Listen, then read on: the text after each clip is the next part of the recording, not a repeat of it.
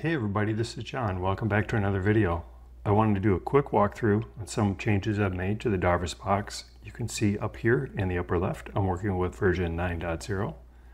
And the basic idea of Darvas box is when we hit a new high, if we have 3 consecutive bars that don't break that high, we mark that as the high of a box.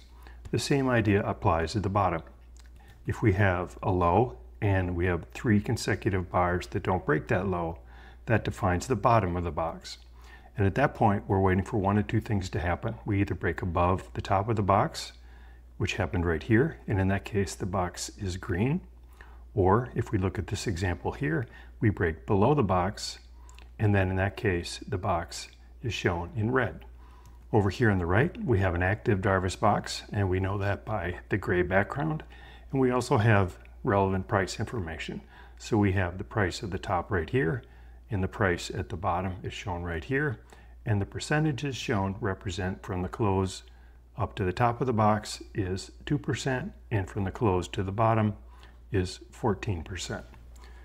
An additional feature that I've added is in the alerts menu. So if you select an alert, choose the Darvas box, you'll now see that there's 3 different options. We can look for a break above the Darvas box. So in this case right here, if the price breaks above the high, or we can look for a break below. So if the price goes all the way down and breaks through the bottom of the box.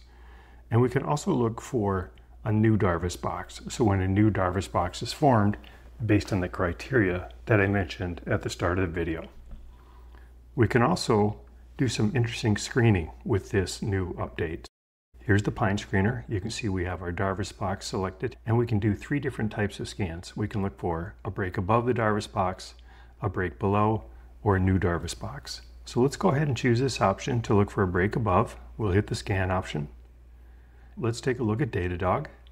You can see right here, here's the previous Darvas box, and on the most current bar, we broke above the high of that Darvas box. Let's go over here and take a look at breaking below a Darvas box. So if we choose the scan option, and in this case, let's take a look at SYF, and that's right here. This was the previous Darvas box. We broke below, so the box is red, and this is the most current bar. And let's take a look at one last option. We can also search for new Darvas boxes. So if we hit the scan option, and we take a look at the list, you can see we have 9 symbols. Let's take a look at STNE, and you can see here, we started a new Darvas box, and this is the price information. And that's all there is to it. I hope you found that helpful.